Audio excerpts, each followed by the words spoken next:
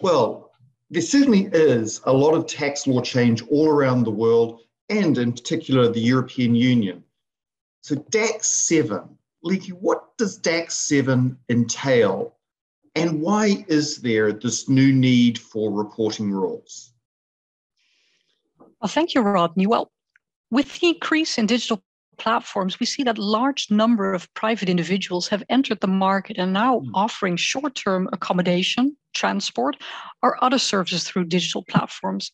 And this development has raised concerns on whether these activities are properly reported, and there are increasing numbers of situations linked to tax evasion, tax avoidance, or even tax fraud. To mitigate this, both the OECD and the European Commission introduced specific reporting rules for digital platforms. And within the EU, this is arranged through amending the Directive on Administrative Cooperation in the Field of Taxation, also lovingly known as DAC 7. Well, in a nutshell, the rules under DAC 7 require a platform operator, as for example an online marketplace, a rideshare platform, or a booking platform for vacation homes, to collect and verify information from sellers pursuant to specific due diligence procedures. And this information must then be shared with the local tax authorities, as well as with the sellers, not for the purpose of making sure the platform operator meets its tax compliance requirements, but for the purpose of correctly assessing the income earned by sellers through these platforms. Gosh, so this could be a relatively significant undertaking for some platforms. Sinan, which digital platforms will be in scope for DAC 7? Yeah, Rodney, that's indeed a key question, right? Because one of the difficulties that we're going to face here is that the term platform has been defined quite broadly in the directive. And that means that next to the more obvious digital platform, there can also be many less obvious software-related activities that could fall in scope of DAC 7. Well, the directive will need to be implemented by the EU member states into their local legislation. And we expect that as part of that implementation process, further guidance will be provided.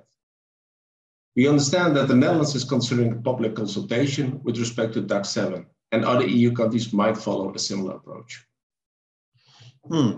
And Sinan, if you had to tell us, what impact would these new reporting rules have on platforms that fall within their scope? Yeah, well, as Lieke already mentioned, DAC 7 requires platform operators to carry out due diligence procedures for both the collection of the required information and also the validation of that information. And that information that must be maintained by the platform for a number of years so that the authorities can verify whether the platform has complied with its obligations under the DAC 7 directive. Well, penalties and sanctions can be imposed in case of non-compliance, which includes an obligation on the platform operator to close the account of the seller that does not provide the required information in time. And the EU member states can also impose penalties on the platform operator itself for not meeting the due diligence and reporting requirements. The DAC 7 directive even states that, and I quote, member states shall also endeavor to coordinate their actions aimed at enforcing compliance, including the prevention of the platform operator from being able to operate within the EU as a last resort. So platform operators need to be mindful that the new rules can have a significant impact on their business, and also understand that non-compliance can result in adverse implications, both for the platform operator, but also for the sellers on their platform. Therefore, it's important that the platform operators start with preparing for the new rules in time. Although a platform operator may already have a lot of relevant information in the system, they may need to define or redefine processes and procedures for collecting and validating the required information under DAC 7 in order to comply with the new rules. So gosh, Sinan, those are very significant last resort sanctions, effectively curtailing your ability to carry on business. Lieke, this could well be extremely overwhelming for some platform operators. What are we doing to help people in this regard? Now, I can fully imagine that this is is overwhelming, what you mentioned, especially when we're looking to the different EU member states in which we need to implement this legislation and the potential differences between all these member states and how to then apply all these definitions. So if you would like to know more about DAC 7 and to what extent you may be covered by DAC 7, we would like to invite you then to undertake our impact assessment and readiness check to show you more on what you could do going forward.